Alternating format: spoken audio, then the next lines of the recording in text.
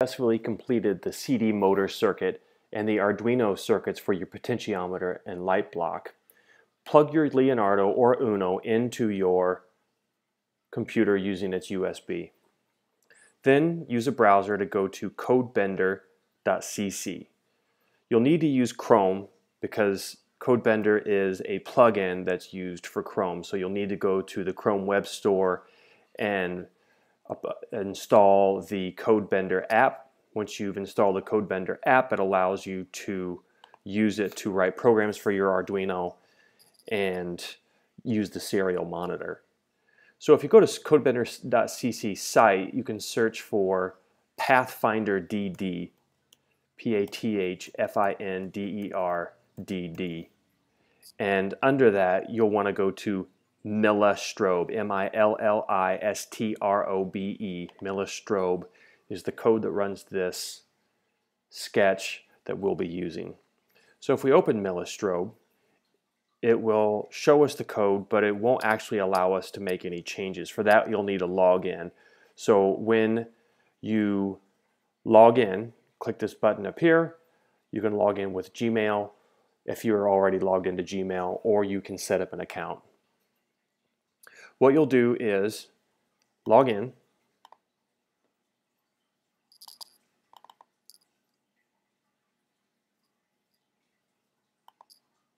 It will open the code in your text editor that will look like this. We can verify the code to make sure that everything's correct. This loads it on the Arduino. At this point, your Arduino should be plugged in.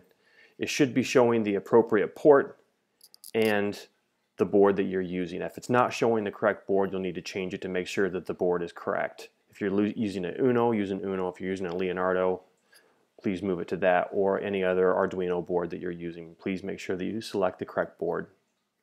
A quick code walk here shows us the declaration of some variables that we use in the program. And basically what we're doing is we are going to be monitoring the serial to see how many RPMs it is projecting. Then down here it is using delays.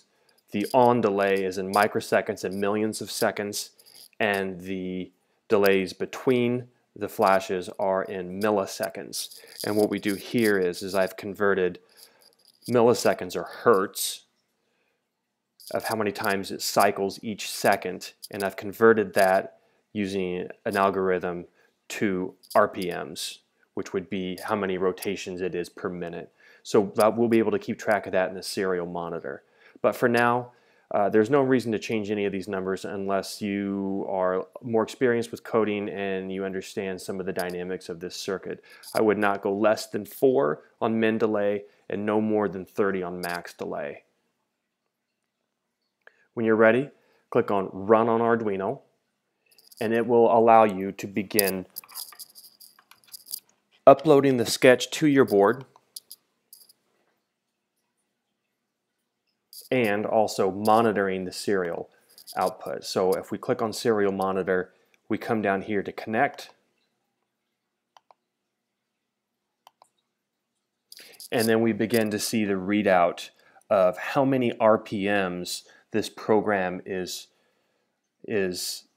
syncing with in the spin of the disk. So even though it's at, say, at its lowest setting is at 30 milliseconds delay, if you convert that to RPMs, so you're going from hertz to RPMs using this sketch, we're at about 1,876 RPMs on the disk. Here, I continue to turn the potentiometer. You can see it goes to 2100, 2200, 2300, 2600, and so on. And what that does is it tracks along and shows us how many times the light is blinking per minute, even though we've actually just given it more of a hertz definition in the program by saying how many times it should blink per second using milliseconds. It's just a basic algorithm conversion.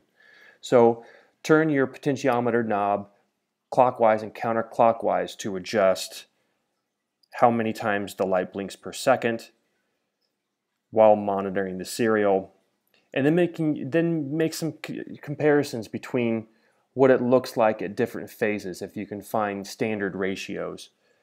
The CD motor blinks at about 18, or the CD motor spins at about 1800 RPM at full power on these motors.